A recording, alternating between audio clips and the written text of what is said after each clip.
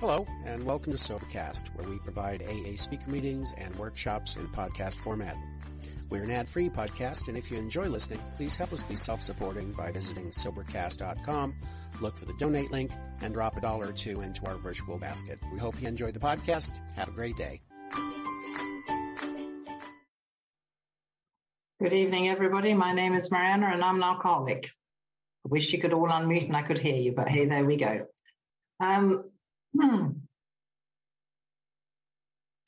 I've thought long and hard about how to start this share, and I must have practiced it about 100 million times. But in my experience, having shared a number of times, is that actually has to come from the heart. And actually, there's no good practicing anything.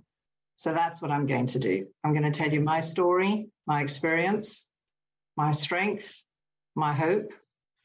And if there are newcomers tonight, I'd like to suggest that you actually listen to the similarities, not the differences. You will find a lot of differences because my story is mine and it's not yours. But there are things in common with all of us. So I hope that you get something out of it. Everybody starts with the beginning of their drinking history, etc., etc. And I'm going to be doing the same, but extremely briefly. So I came from an ordinary, normal family. Absolutely nothing extraordinary happened. My father was in the army. We moved around a lot. I was born in England. We moved to Germany. We moved to Italy. We moved to England when I was about 8. I stayed until I was about 18. I went to a foreign school, so I ended up with a lot of languages. My life was perfectly normal. I had a girlfriend who basically, the two of us started drinking at the age of 14. And my drinking was not unreasonable. It was like the occasional drink, etc. And then I left home at 18. And then when I left home at 18, all bets were off. Nobody to supervise me because I'd moved not just towns, not just countries, but continents. And I'd moved to what was in those days called Rhodesia, and today it's called Zimbabwe. I went on holiday, took one look at the beautiful weather, and decided that I didn't want to go back to England to my horrible job working in a tax office of an oil company. Yuck. And my relationship had fallen through. Yuck. So I was going to start again, which is what I did. I liked it so much that I decided to find a house, somewhere to stay and get a job. And within a couple of months, that's exactly what I did. During this time, I was drinking, and there is no doubt that my drinking was already out of hand. It wasn't totally hopeless, but it was definitely more than I wanted, and my behavior was not very ladylike, shall we just say. And then after about 3 years of this, I decided I didn't like who I was becoming. It seems to be a regular thing for me. Like who I was becoming. So I thought I would change. And this man asked me out, and he saw me across the bar, as one does, and asked me out. And I said, yes, what a lovely idea, and stood him up because I was at the bar and didn't go on our date. And then he asked me out again, and I stood him up a second time. And then he asked me out a third time, and I stood him up again, at which point he came knocking on the door and said he was going to break up with me. Go figure. At which point, when he said he was going to break up with me, I thought, I've got to have you. You can't possibly break up with me. Don't you know who I am? And I promptly actually started to catch him. Why is this important? Because within 3 months we were engaged, and between 6 months I was married. And I was 19, 20, 21. And the reason I needed this man in my life was because he was strong, he was determined, he was going to run my life for me, because I certainly wasn't going to run my own life. My drinking, I couldn't stop drinking, and he told me I wasn't allowed to drink. Well, this is the man for me. He's going to tell me to stop, and I will. And so I did. I slowed down. I drank socially for the next umpteen years. He put a ring on my finger. I then rebelled against everything that I loved about him and spent the next 11 years fighting with him. Again, the drinking was, I was living in South Africa at this point, and you always walk around with a bottle under your arm, either because it's nearly lunchtime, it is lunchtime, it's after lunchtime, it's sundowner time, it's nearly dinner, or it's after dinner. So there was always a bottle of wine under my arm. And again, it wasn't totally out of control because of the social circumstances that I was in, the crowd that I was in, his family, etc. None of them were drinkers, so I managed to control it. It wasn't ridiculous. I then decided 11 years of arguments was more than I wanted to be, and I was becoming. Again, I didn't like who I was becoming, so I moved again. And this time I moved to Greece. And when I was in Greece, then I drank alcoholically and could not control it. And at that point, I had 2-3 years where it was just totally out of control. And eventually I came, a friend of mine that I used to drink with had started a meeting in Crete. And she said that she would, I think she thought that I ought to come along. So I said, okay, fine, I'll come along. I don't know what it is, but I'll try anything once. Let me give it a go. And that's exactly what I did. So I went to this meeting and I sat at the back of the meeting. Please note, there were exactly 5 or 6 people. It wasn't exactly a large meeting. But I heard people share about their stories. I heard them laugh. I heard them talk about there was a way out of this. If I didn't pick up a drink, I could actually have a life beyond my wildest dreams. I heard them reading from the big book, which was gobbledygook. I heard a lot of things that made my hair kind of go like this and my ears flat. And then they asked me to talk and they asked me to share why was I here or whatever. And I can't remember what I said. I just know that when I came into my first AA meeting for the first in my life, I actually felt I'd come home. It's the only way that I can put it. These were people who were living in my head. They'd obviously been recording my conversations in my head because they were saying the same things and thinking the same things. They were behaving the same way. I couldn't understand how they could know me when I'd never met any of these people before. It was most extraordinary. So I totally identified with the group, the few that were there. And because it was a new group, and I mean literally just months old, the 2 visitors that were there, because it's a summer place that in summer it's full of visitors and in winter there's very few people there. The 2 visitors had 5 years and everybody else had months or weeks. So we didn't have a lot of sobriety between us, but we all kind of got sober together. And after I'd been there about 6 months, I think, one of the guys decided that he was going to go for a swim after taking a drink and just kept on swimming and left a wife and a baby behind, a 2-year-old. And she had the woman who brought me in, Anna. So that was a big shock for me because at that point I realized that if I really wanted this program, then I'd better stick pretty damn close. So that's the kind of experience. That's my history, if you like. And what has that got to do? How can a newcomer identify with any of that? Well, all I can say is that I couldn't imagine life without drink. It's as simple as that. I couldn't imagine life without drink. I was told, just don't pick up the first drink, you won't get drunk. Well, don't be daft. How am I supposed to live life without drink? I don't know how to do that. No idea. So, well, just don't pick up a drink for today. Well, it's 10 o'clock at night. That's not going to be difficult. Well, don't pick one up tomorrow morning when you wake up, and then try and last until breakfast, and then try and last until lunchtime and see it through that way. Whatever. Okay. So I did stay away from the drink because I was a binge drinker before that.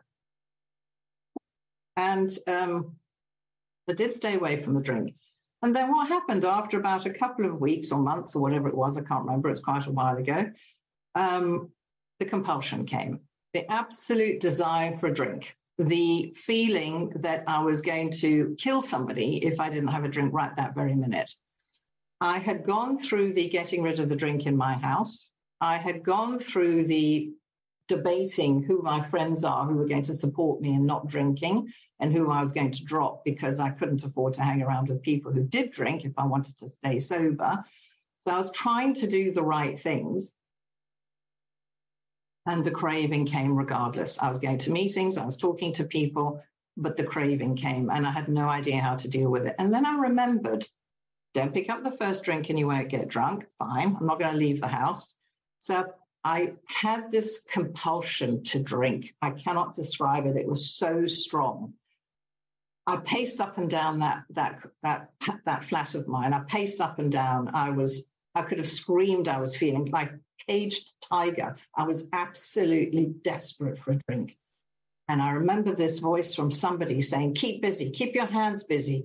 Just don't pick up a drink for the moment. Just don't pick up a drink right now. Just keep it in the moment.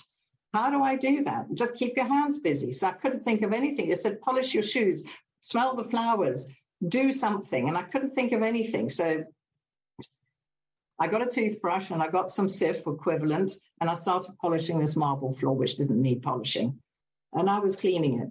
And I looked up at the clock and it was like, I can't cope with 5 minutes. 1 minute. Yeah, I can not pick up a drink. In 1 minute, I will pick up a drink. And I, thinking, well, polish that toothbrush on the floor. The minute went, in 1 minute, I'll pick up a drink. And I did a second minute. And then it went to 4 minutes. And then it went to however many minutes it was. And then before I knew it, half an hour had gone past and I hadn't had a drink. I remember standing up, looking at the clock, because my back was sore, seeing the clock and seeing that half an hour, or maybe it was 20 minutes, but half an hour had gone by and I hadn't had a drink. And for the first time in my life, I believed what it said in this big book. There is hope. For the first time, I actually believed I might be one of those that might get it, as opposed to one of those that don't get it. It talks about in chapter 5. And with that hope, that strengthened me in my program. And I really started to work it then, because I thought, you know what, I'm really going to listen to these people. If I thought they might be right, because I had the faith that they might be right, now I absolutely had the belief. I absolutely had the belief because I could see it.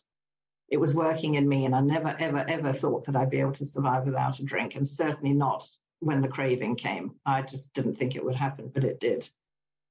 And then I started to work the program. I started to do the steps. I did all the steps within 8 months, I think.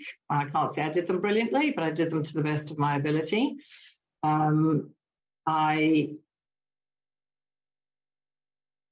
I was there, yes, it was about 6-8 months.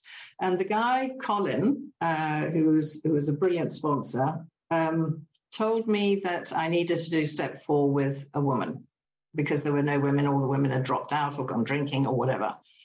And I had no money.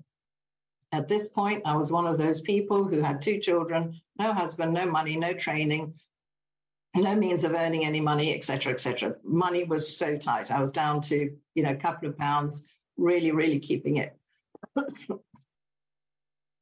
trying to work my money the best way that I could. And I actually asked my money for the money to take a boat to Athens, because I discovered a woman there who'd be able to do my steps with me, to do my 5th step with me. Excuse me.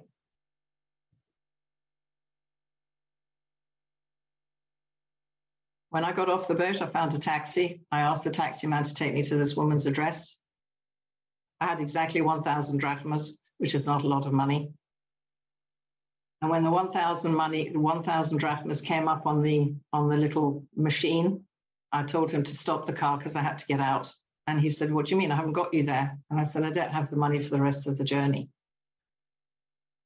And he said, "Oh, what do you mean?" I said, "I've got exactly 1,000 drachmas, and your chitty on the thing says 1,000 drachmas." And he says, no, I'm going to take you. Don't worry. I said, "But I can't pay you back." He says, "You pay me when you get back. Don't worry. Just send me the money." And bless him, he took me to this woman's house where I stayed for 3 days, because I'm an alcoholic. If 1 page is good, 50,000 million pages must be much better. So for 3 days, I bored her to death with my step 5. When I eventually got back home and tried to phone this man to give him his money and get his address, the number was the wrong one. And all I can say is, in that moment, I discovered God. That was one of my most profound experiences of God working in my life. That he turned up, that he was kind. Not all taxi drivers are kind. And that he allowed me to get to this woman to do what I needed to do. And for that, I'm extremely grateful. I then went back home and continued everything that I needed to do with my step work, etc. And at that point, my father died a year later. I was a year sober when my father died. he wasn't well. And I'd broken up with my English boyfriend at this point because he didn't want to marry me. Doesn't he know who I am? I'm so wonderful.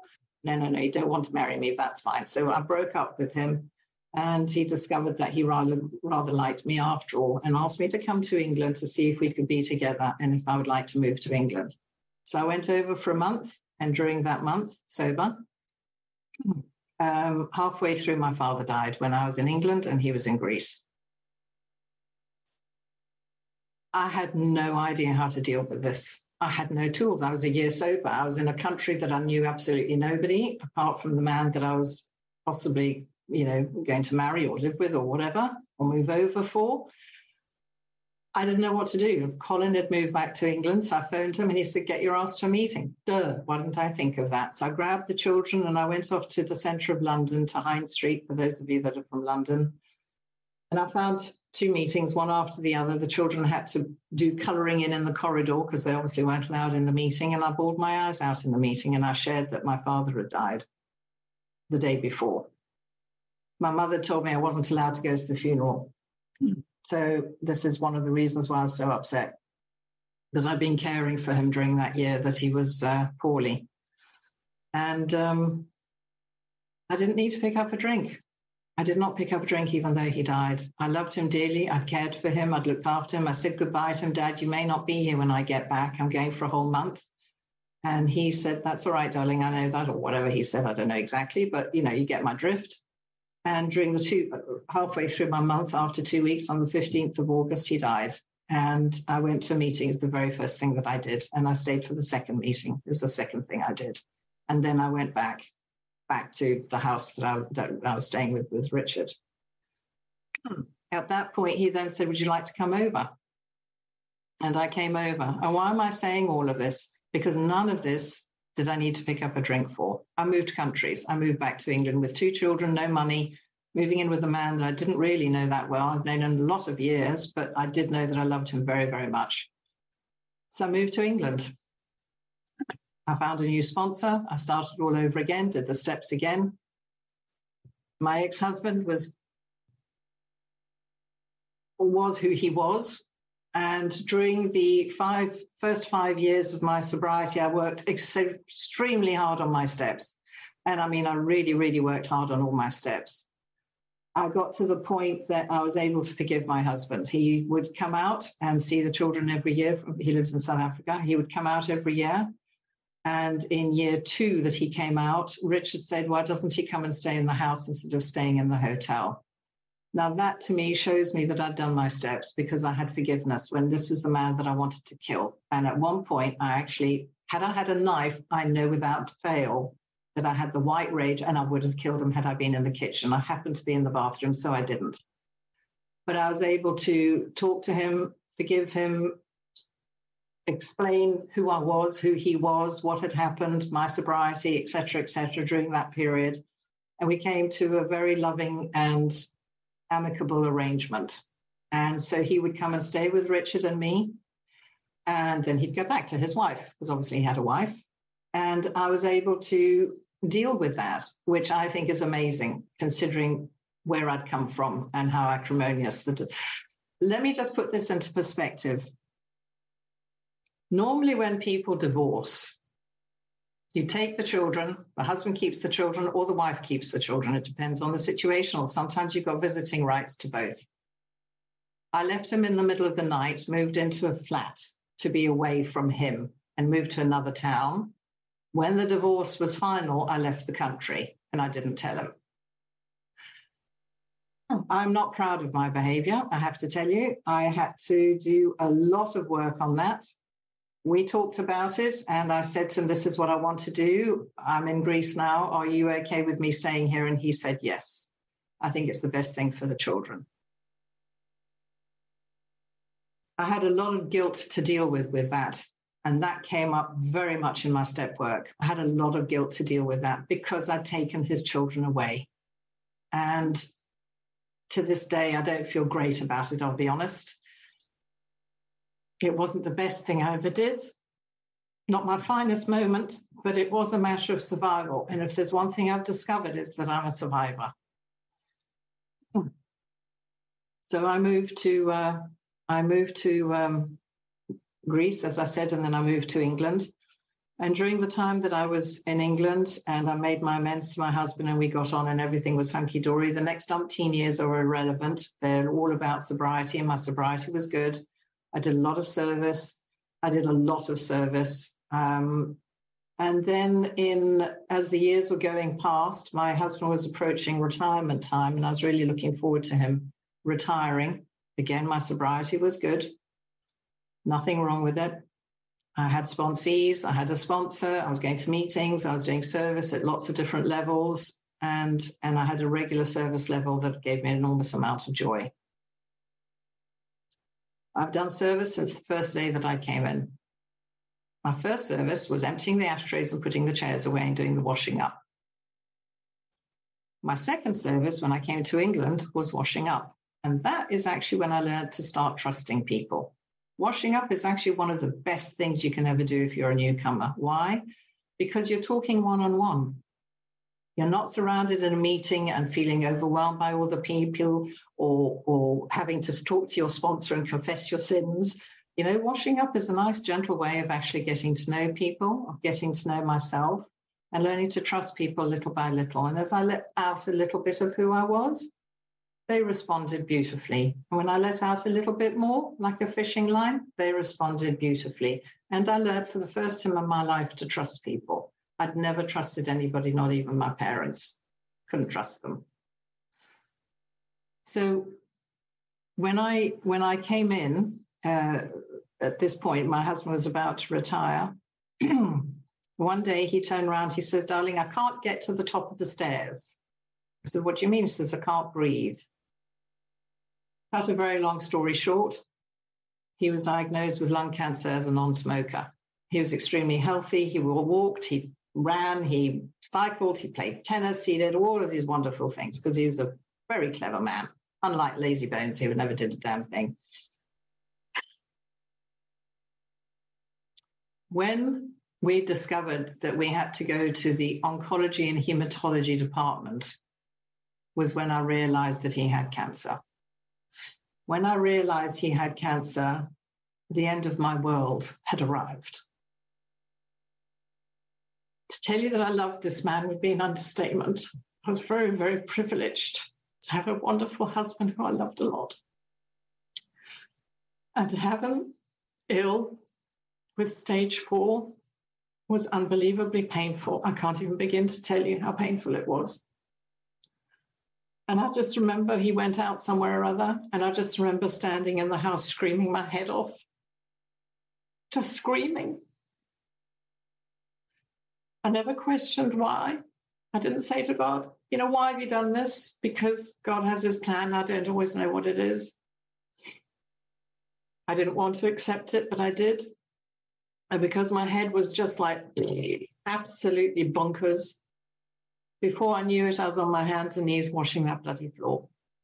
And I only realized it when I stood up and I looked and I thought, good God, what have I been doing? Oh, heavens above, I've been washing the floor. I went back to basics. Exactly the same thing I did when I first got sober, and I didn't even know it. I did it in an automatic AA way. I did my survival thing. What do I have to do to survive?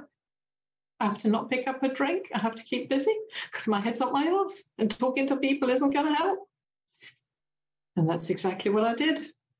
And when I stood up, I remember standing up and like I did first time, I thought, I'm going to cope. I'm going to be all right. I don't have to pick up a drink. I'm going to be okay. And that's exactly what happened. I relied on my higher power. He became my walking stick, you know, that little triangle you see where there's old age people home and they're all kind of bent over and they're holding a stick. It's terribly inappropriate, totally on PC. But anyway, that walking stick and that little old lady was me because I had to rely 100% on my higher power. I could not rely on any people. It had to be my higher power. And my higher power helped me through. I managed everything knowing that it was God's will, whatever it was. The good, the bad, and everything in between. And it was okay. And I went to meetings and I went to meetings and I talked incessantly and I bored everybody to tears. But you know what? People saw that I didn't pick up a drink. I did not pick up a drink under the most awful circumstances. I did not pick up a drink, and I didn't have a desire for a drink. I have no idea why I've got this program and other people haven't. I have no idea why I have something that people have to die for. What I'd like to say to the newcomer is, this is my story. Okay? This is my story. It doesn't end there. It has not ended there. He eventually died. What I didn't tell you was that the year that he was diagnosed, my sister was also diagnosed with a brain tumor. She was benign at that particular point, but within 2 years, she had cancer. She had melanoma, not melanoma, the other one, whatever it's called, where your glands come up. And then in 2020, so he died in 2019, which obviously was extremely difficult. And in 2019, I don't remember at all, very little. And then in 2020, I decided in 2019, the year that he died, that I had to keep busy because otherwise I wouldn't be able to cope. And I booked a lot of holidays, walking holidays, please note, not sitting on a beach holidays, just because I needed to exercise and get out of the house and get out of my head and do stuff. And when I came back from my second walking holiday, I was told that I wasn't allowed to go out of the house. A friend of mine phoned me up and I said, "Oh, how are you? I haven't seen you. I've just got back, da-da-da." She says, "Well, I hope you're not coming to the do on Thursday. You've been on an aeroplane and you may have COVID and we don't want it. So please don't come to the party on Thursday." And that was my opening statement I hadn't even unpacked my bags or put my bags down. I was so excited to be back and tell her all about it.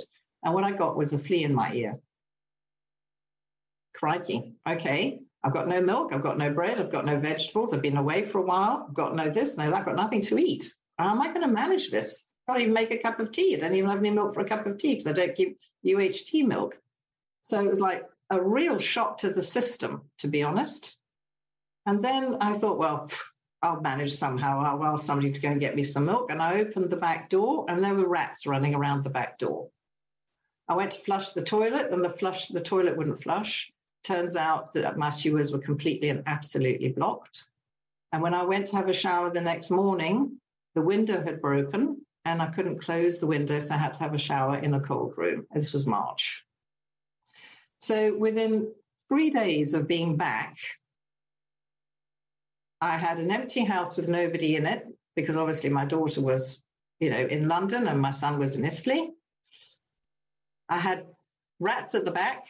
If I went out the front, I'd be caught, so I couldn't get to the shops at the front. So I was totally and absolutely isolated because I was COVID isolated. I couldn't even get to a meeting.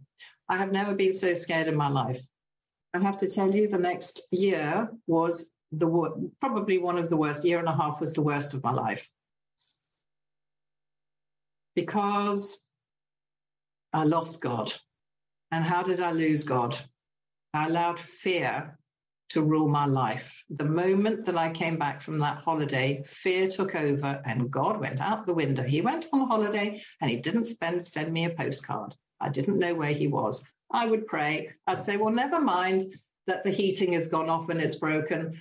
At least I have food in the house and I have a roof over my head.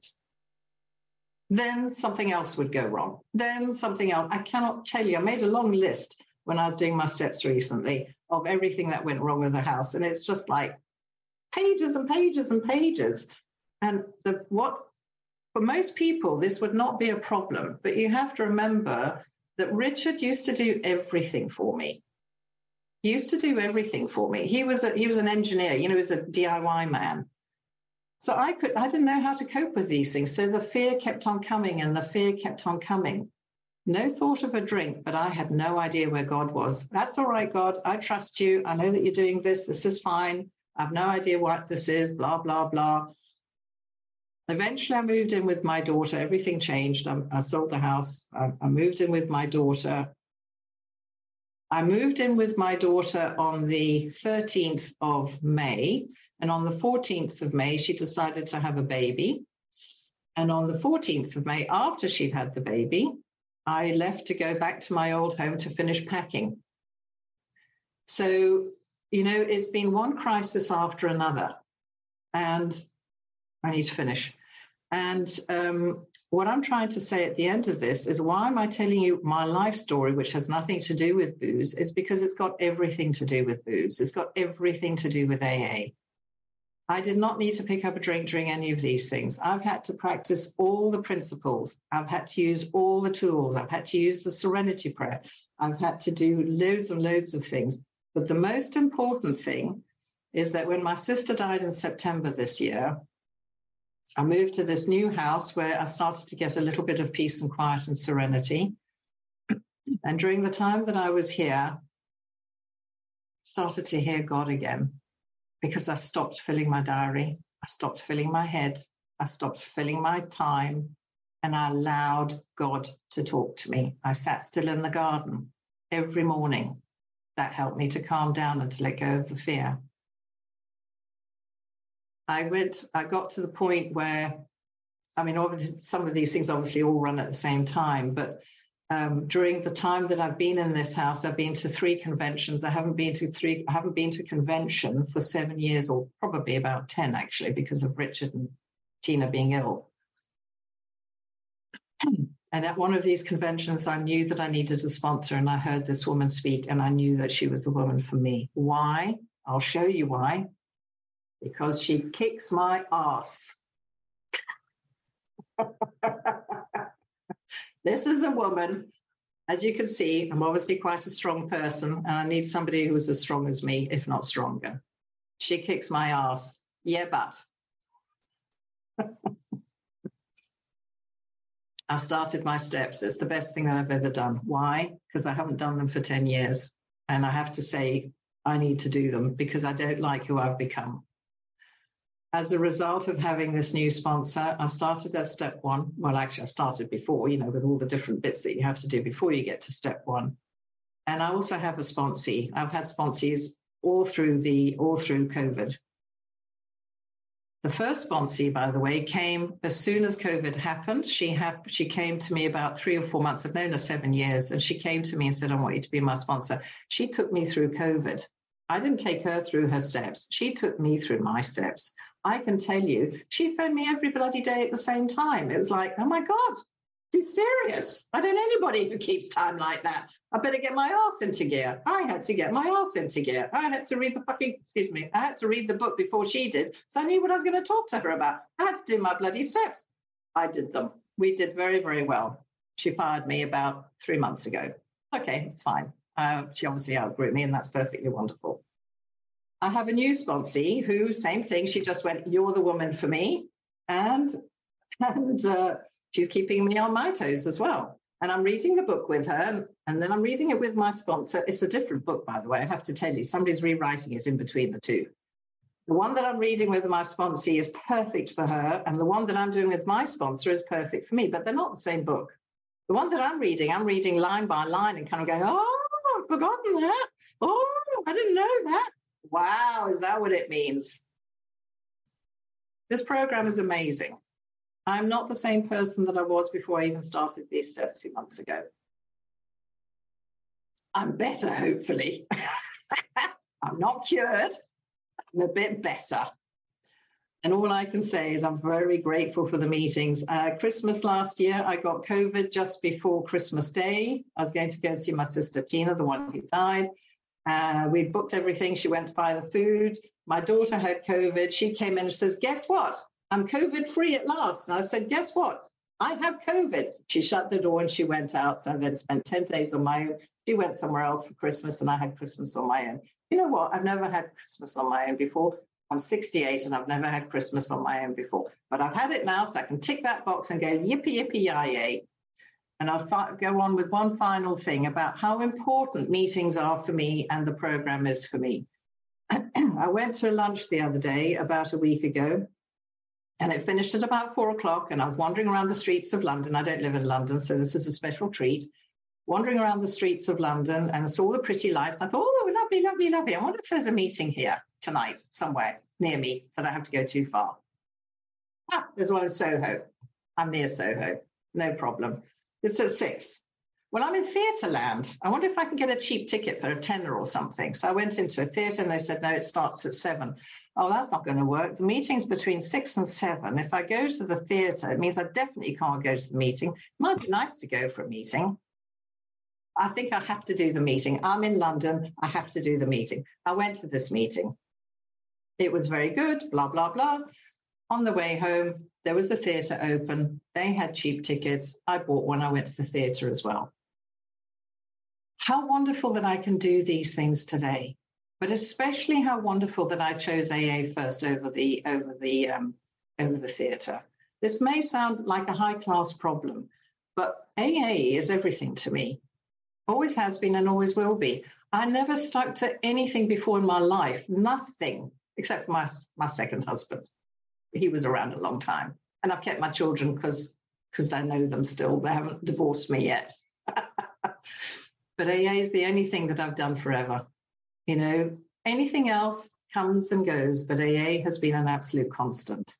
And I'm very grateful for the wonderful, wonderful life that I've had today. You know, when I've been fearful, I've done what Susan Jeffries says, feel the fear and do it anyway. When I was in a really unwell relationships, I went to meetings that were codependent no more. You know, one of these, I don't know, I've been to so many 12-step meetings over the years, can't remember what it's called right now, this is a very second. I've been to the al-anon, I've been to the SLAA, I've been to dozens of these things. And you know what? All of them added to my sobriety because all of them tagged onto something in my personality or in my history that could help me to get better. All the self-help books that I'd read before I came into AA, they came back into use after AA because I was able to go back and go, oh, that's my problem, okay.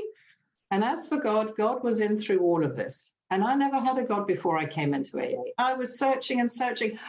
And I went to synagogues and I went to Hindu temples and I believed in reincarnation for a while and I did meditations and I was going to go to India and you name it, I've done it, I've looked at it. Do you know what?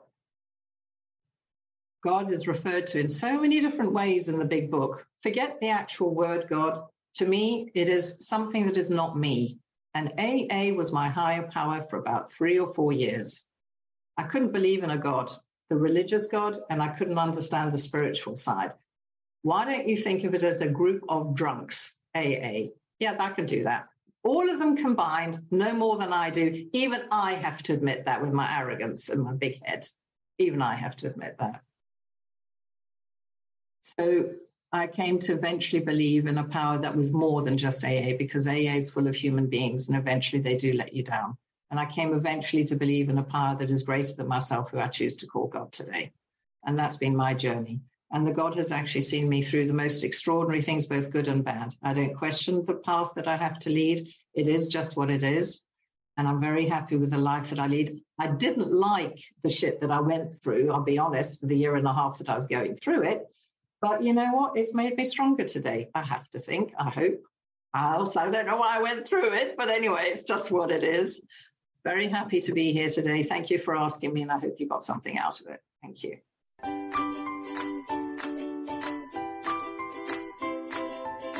Thanks for listening. I hope you enjoyed the podcast. Sobercast is ad-free, and we'd like your help in order to keep it that way. So if you'd like to help us be self-supporting by pledging $1 or $2 a month, visit Sobercast.com and look for the donate links. Thank you very much.